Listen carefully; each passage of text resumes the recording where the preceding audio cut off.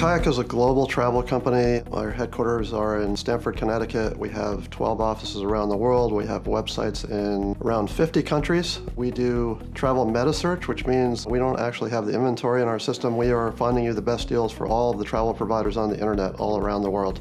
Monitoring is really important to us so that we have visibility to what's going on in our infrastructure, and so we can pinpoint problems and fix them before they actually become a problem for the website. 3 years ago, we started looking for a new monitoring solution because our existing monitoring solution was buggy, was not agile, was not delivering the information that we wanted. My goal was to find something that was a cloud-based system so that we didn't have to worry about managing the infrastructure that ran the system. We could just focus on the monitoring itself. And we looked at a couple of solutions and we did a proof of concept with LogicMonitor. What we really liked about it was comprehensive. I could monitor the network, servers, applications that run the whole website. You can pretty much monitor anything that you can think of, either with the built-in data sources that LogicMonitor has, or by creating your own data sources. So when we set up LogicMonitor, it discovered things that were misconfigured or issues with performance in our network that we were not aware of, and we didn't have to tell LogicMonitor to go and find that. The default settings and discovery protocols of LogicMonitor found these things for us and alerted us to things that had been going on for a while that we weren't aware of ourselves that we needed to fix.